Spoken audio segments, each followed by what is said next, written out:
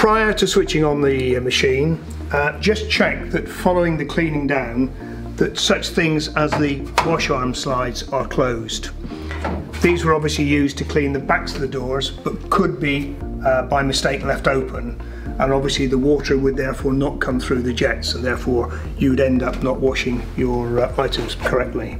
Ensure they're top and bottom, they're sealed before switching the machine on. All the filters and the curtains are in place. To start the machine up, ensure that your electric supply is switched on at the wall. There is also a secondary isolator which is on the exit side of the machine.